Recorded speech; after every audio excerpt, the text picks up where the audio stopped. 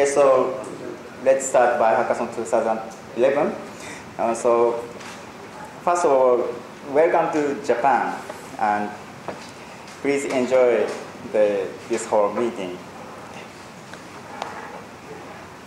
So this year, BioHackathon is jointly presented by NBDC and DBCLS. And the topic of this BioHackathon is technologies for handling linked data in life sciences. And BioHackathon is an acronym of Bio and Hack and Marathon. It is basically bioinformatics coding camp. And the good point of this style of international workshop is the programmers, developers can meet face-to-face, and their creativity is exchanged mutually, and addressing the several issues in bioinformatics by intense software development in 1 week. And this kind of hackathon culture is originally from the free software culture, and it is inherited to the open bio community in 2001, if I remember correctly. And I personally think the most important point of the biohackathon is emergence. So people gather in one place, so the communities or ideas or new technologies will emerge within 1 week. So, and this is some photographs taken from the past biohackathons. So we have symposium, and we have a very intensive discussion coding time. And finally, we have published 2 special reviews on the DBCLS BioHackathons. So here we list our past 3 biohackathons. Overall topics were the integration of life science resources through standardization or to improve interoperability. So in the first year, we tried to make data type standardization in web services to integrate various data resources or services virtually. In the second DBCLS BioHackathon, we tried these standardized web services in for practical use cases. And we found several limitations to construct effective web services, effective workflows. So the topics of the last biohackathon was the introduction of the semantic web technologies to deal with heterogeneous data resources or web services. And this slide was the same one used in the previous biohackathon. And last year we wanted to learn the semantic web technology, what is all about, and is it promising, and will it give better solution for us. And we surveyed several linked data resources and Togotv stores, and we also discussed what kind of semantic web supporting tools will be required in the open bio community. And this is a brief summary of the basics of RDF and linked data. So we already had Bio2 RDF project or Uniplot as a pioneer work. They converted several biomedical resources, databases into RDF. And during the previous biohackathon in Japan, DBJ, PDBJ, and Cake projects also tried to convert their data into RDF format. So what is RDF? So RDF is very simple data model, form of subject, predicate, and object. So subject is specified in URI, and predicate shows the relation of subject and object. So it is very simple syntax and simple enough for integration of heterogeneous data sets. And the linked data is a method of exposing and sharing these RDF resources on the web. So our message was database providers should release their data in RDF format on the web by themselves. Okay. So this year, JST, Japanese Funding Agency for Science Technology, started a new division, which is named NBDC, National Bioscience Database Center, and to promote further integration and utilization preservation of the database resources. So among the, under the umbrella of NBDC Center, DBCLS will continue to support by developing technological infrastructure to create integrated database system.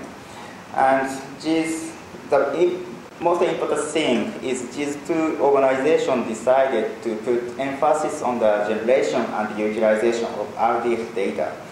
So the topic of this year's hackathon is set as technology for handling linked data in life science. So why we choose RDF? So this is not a real discussion, but this is my personal and partly cited from one blog my favorite. So RDF database system are the only standardized, not only SPARQL solutions. So there are many efficient key-value stores, but RDF has agreed to find the set of standards, which is very simple and uniform standard and resource-centric. We use URIs and very simple syntax and our ontology vocabulary, our ontology language to describe the semantics. And additional point is we have SPARQL. SPARQL query language is standard query language for RDF databases, and it is becoming widely accepted. So overall, accessibility and interoperability or portability is most important to integrate heterogeneous and huge data sets. And these points and other pros and cons will be discussed during this symposium and the rest of the hackathon week. Okay, so for this year, we have invited several areas of the related groups. So firstly, we have biological data such as Uniprot, BioGateway, Medium, and to store the information, we have several database systems such as Biomark. And to integrate this data into analysis services, we use, for example, CD, semantic web services, or BioXSE.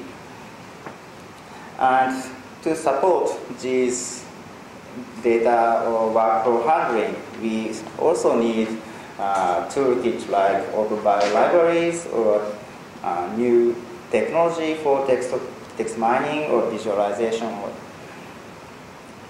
and etc. And among these areas, the ontology and the standardization is still a big, important problem. So we invited several specialists from NCDO or EDAM or RD Foundry to discuss several issues among the ontology in bioinformatics.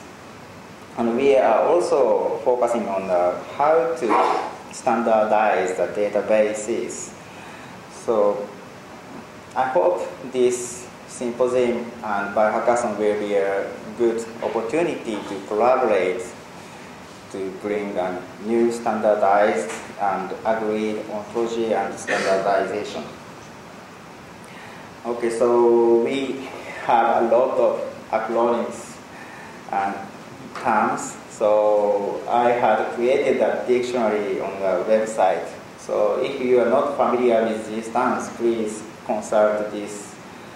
Please take a look at this web page to understand these words and define links to the actual resources which is described. Okay, so basically integration of linked data is an integration of knowledge. So, and currently almost all biological knowledge is written in literature.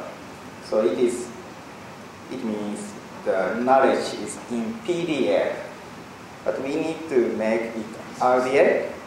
So this semantic tail is very important. Okay, so from viewpoint of the OpenBio developer, I want to create the library or tools to support this workflow construction. So if user wanted to retrieve data from Uniprot in RDF format and also create a biomat database through SPARQL query and combine them to post to the CD service. And to that result, the user may want to add several annotations with text mining and then post to another web service again and store it to their own database, or to use some visualization tool to have a report. So in each steps, input and output is RDF in this schema. So the data conversion of the internal memory object and RDF object will be required. So I personally think tools to manage these RDF resources and semantic web services will be developed more extensively, and we should have common SPARQL query API to biological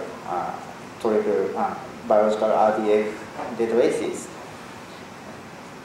And if OpenBio libraries can have the common set of object and RDF mapping, we can construct this kind of workflow in any languages user likes. Okay, so again, biohackathon is an emergence of new ideas and communities. So please enjoy involvement of yourself, and please enjoy discussions and happy hacking. So.